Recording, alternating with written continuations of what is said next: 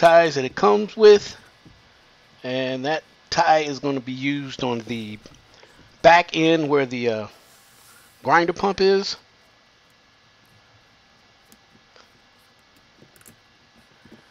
And on the front part where it ties into the little horn that comes out the back of the Tallit, that's going to be tightened down with a stainless steel clamp.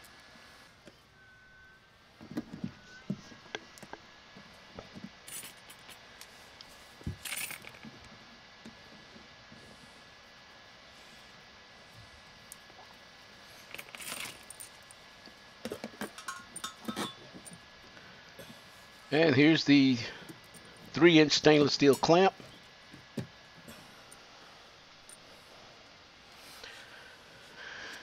Now this is probably one of the hardest parts to do of this application because it's in a little tight area, but once you got it, you're good. So it was a little tricky working in this little spot here.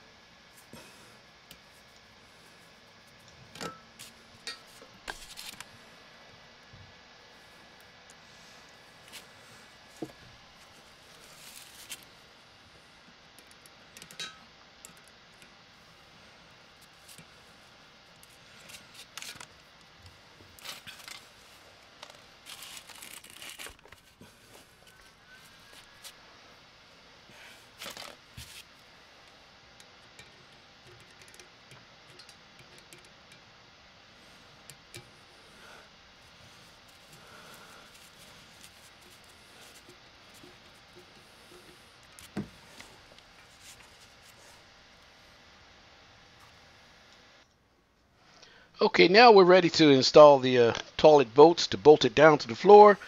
And the reason I didn't do it right away is because I wanted to have a chance to have a little more play in the bowl while I was working on connecting the coupling in the back. So now that that's done, I can go ahead and secure the Tallit to the floor.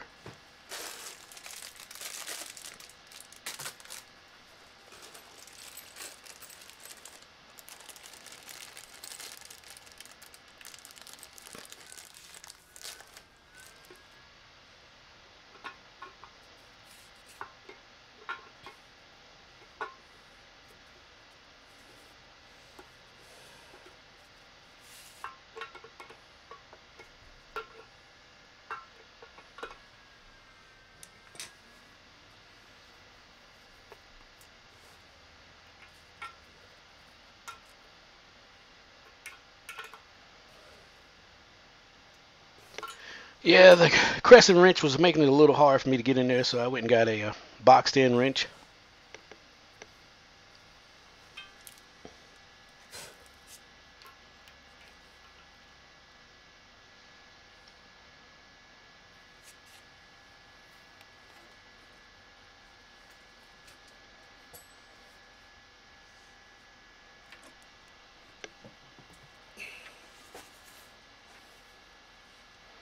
Now I'm going to set the tank in place. And again, before early in the video I mentioned that I would recommend installing this tank first before we'd actually done what we just did, connecting it to the coupling, because it was kind of difficult getting the tank on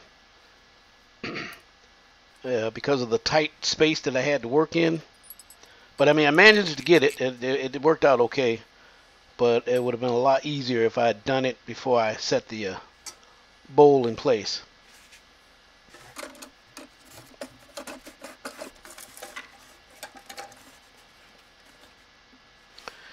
And if you notice, you look in the inside of it, it's set up just like any average Tallit that you might see. The inside of any average Tallit you see. And there is one difference that you'll see closer to the end of the video. As it fills up, it doesn't use the refill tube like most toilets do. But other than that, it works just the same as any other toilet, other than being grinded and pumped up to the sewer system.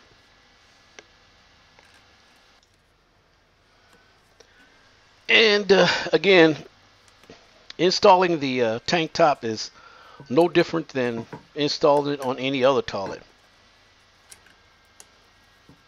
We got our tank to bowl bolts, and there's our tank to bowl gasket that I'm putting on now.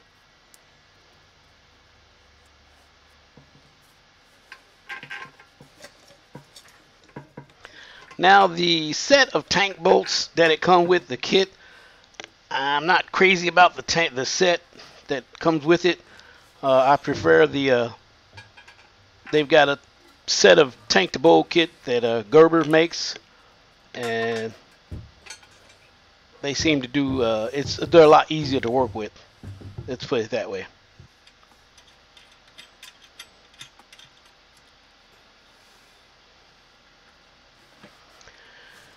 Now you can see why it would have been easier if I installed the tank first, because now I have to reach up under there with my hands and try to blindly tighten the bolts down to the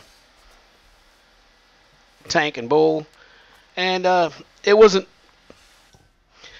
really didn't kill me, but it would have been easy if I had done it first before I set it in place.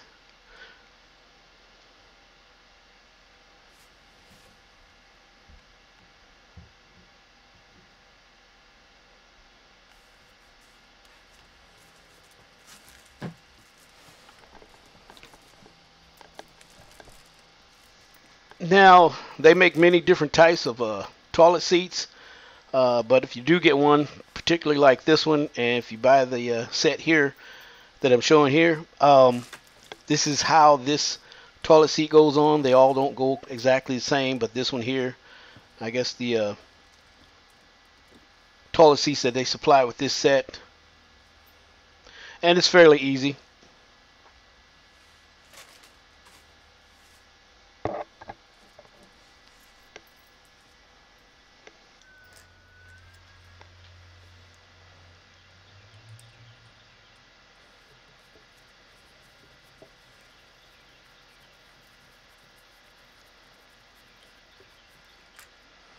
Now, even though that I have the toilet set in place where I want it to be, there's still more work to be done.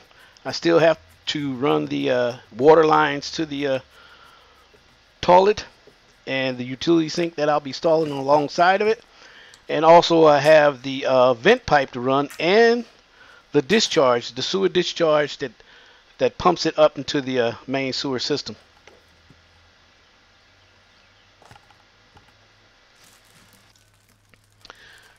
You know, one thing I noticed about this toilet, this is a pretty large toilet. It's not small like you would think. It's a elongated, which is one of the most popular toilets that everybody gets. Not too many people want round front anymore. And also the comfort height. This is just about the height as a comfort height toilet. So it's a nice sized toilet. And now what I'm showing you here is the sewer drain up above where I'll be tying into. So we're going to get started, and what I'm going to do is just prefab a piece up that's going to fit right where I want the discharge to discharge to. This here in the field, we call these mission bands. And this particular mission band, of course, is 2-inch, and you can read the label right there on the side. It says 2-inch CIPL, and that means cast iron or plastic. So it's made for PVC pipe or cast iron pipe.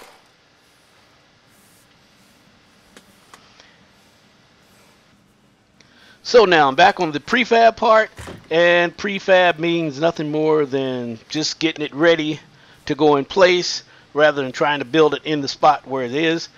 This way, if I build it out here, I can just walk in there, make my cut,